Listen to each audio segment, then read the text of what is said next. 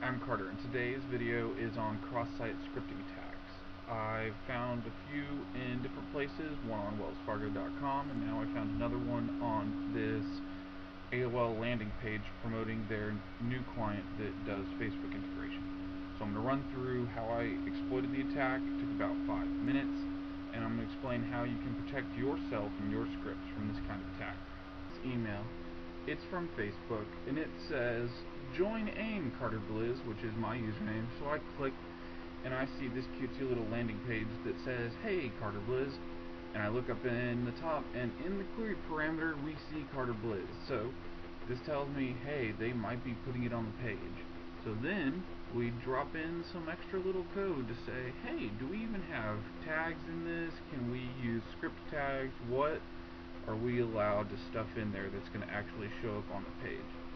So we're going to write out our little string into the top URL. We're going to hit go, and it's going to pop up. Almost got it. So we got tags. You can see that right under Carter Blizz, you can see that we got tags. Okay.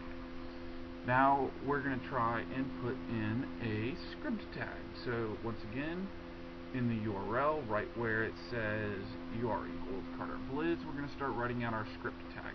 Now, here's what's interesting with XSS.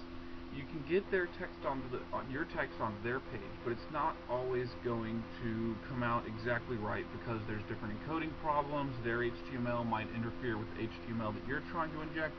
But you can see that we got a script tag, which pretty much means you can do whatever you want. So when I first started doing this, we found that the anchor tag wouldn't go in properly. So I just said, well, what if I wanted to put a YouTube video on here? So I grabbed the YouTube embed code, paste it into the URL to see if we can get it to pop up on the page. With any luck, this is all the steps you have to do. But as you'll see with this one, it is removing the spaces out of the character encoding, and we're not getting our thing. So what we're going to do is we're going to create a script tag that writes the object to the screen, but is encoded properly where we can get it in the URL and onto the page. So we're going to go to a thing that converts a string into a list of char codes, and then eval that char code to document.write the object to the screen. So we create our little script tag, we put it into the URL, let it load,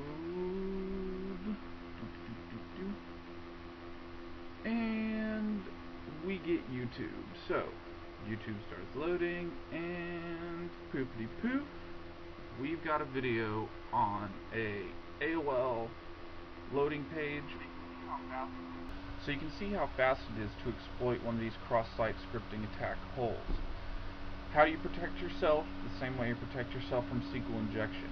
Sanitize all user input. The query parameter for my username comes in, and they don't check it for any HTML. Stripping HTML would prevent this attack, but because they don't, now Carter Blizz, comma, becomes Carter Blizz script tag, comma, and I'm able to inject whatever code with whatever functionality I want into their page. If you have any questions, get with me on Twitter, and I'll be happy to help.